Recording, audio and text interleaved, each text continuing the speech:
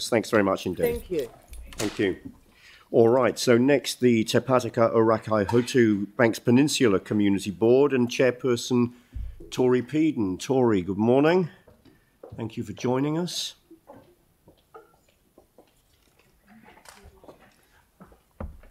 Morena. So first, under our decisions made out of delegation, we approved several grants from our discretionary response fund focused on Littleton, which was great outcomes. The board has also made several decisions around the leasing of the Red House and Takapuniki Reserve. We made a Part A recommendation that Council agree to depart from policy and deal unilaterally sorry, it's early in the morning, with a proposed tenant. This person has experience working with historic sites, mana whenua on the peninsula, and maintaining amenity gardens. We also authorised staff to carry out public consultation for the granting of the lease, and should no objections arise during the consultation period, we've agreed to approve the granting of the lease to the proposed tenant. Alternatively, a hearing panel would be convened to address any objections raised. The board has also conditionally approved the Diamond Harbour Medical Centre's building extension plans, which will improve the health services available to the community.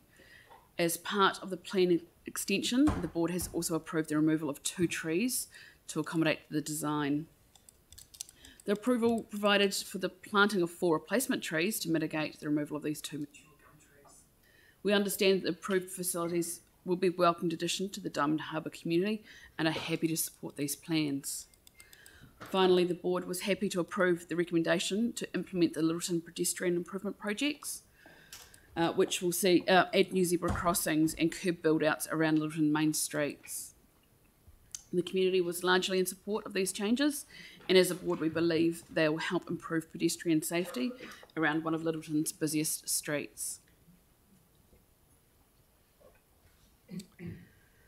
In March 2021, the board raised an issue of an open drain in the main road in Little River and requested staff to take a proposal to Whakatahi to consider a 50-50 cost share arrangement to the pipe and cover the drain.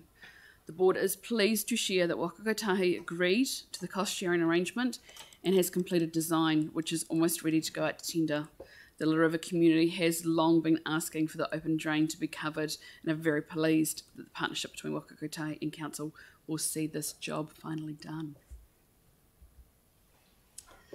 The Norman Kirk Memorial Pool is a cherished community asset that provides users of all ages with many opportunities to enjoy swimming, exercise and playing.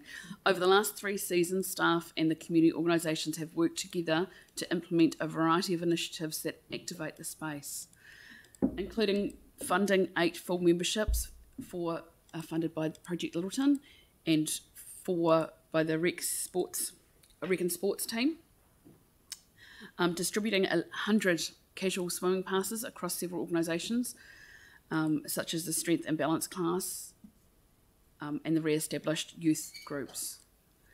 Weekend openings for casual users through February, which the board is happy to support through a grant, and offering a hydrosize class in partnership with Sport Canterbury that target older adults. That picture is of Sky, the tutor, in action. Organising pool parties for the Littleton youth groups and the Littleton Sea Scouts. Given the challenges of our communities have faced over the last couple of years, it is wonderful to see the continued dedication, investment and support for this treasured community asset. No doubt everyone is looking forward to upcoming summer season and all the fun that waits when obviously the temperatures warm up a little. And lastly, this has been a big project for our board. Over the past few months, council staff have been working to revise the existing Reserve Management Committee terms of reference, which have been in effect since 2019. New terms of reference needed to reflect changes to Local Government Act, the Council's Delegations Register, and to better adhere to the spirit of the Te Tii o Waitangi. Our board has 15 Reserve Management Committees, each with unique footprints, and which are located across 13 communities, including 4 Papatipu Runanga, and are supported by numerous council units, including parks, facilities, rec and sport, and community governance, amongst others. It goes without saying that this is a big undertaking and a challenging project for all to be involved. Staff have been workshopping the draft terms of reference with the committees and engaging with the local runanga. They've been sharing and seeking feedback from other areas of council to address questions, identify opportunities and problem solve. As the process continues to progress, the focus remains on partnership. These committees do so much for our reserves, and the board continues to look for ways to support their efforts. We anticipate the revised terms of reference coming to the board for consideration in August, and to all those council staff who have been involved in the last few months, we thank you sincerely for your efforts. And that is us. Thank you. Are there any questions? No questions? Aaron. Sorry, just quickly, the pedestrian crossings in Littleton, congratulations. I think they're the first I've seen in more than a decade going anywhere. How did you get them in? Because I thought the council had a non-pedestrian crossing policy. This is in conjunction with the safety schools. So Right. the main one that's going in there is outside the Littleton school. So it's to help the children get to school safely. So having build-ups. One of the good outcomes from it is it's increasing the parking by 1 to 2 extra parks in Littleton, which is huge for Littleton, as you can imagine. But it is to do with the safety to schools project. Oh, excellent. Congratulations. Great. Thank you very much. And Tori, thanks very much indeed for joining us in your presentation this morning. Thank you. Thank you. So the next community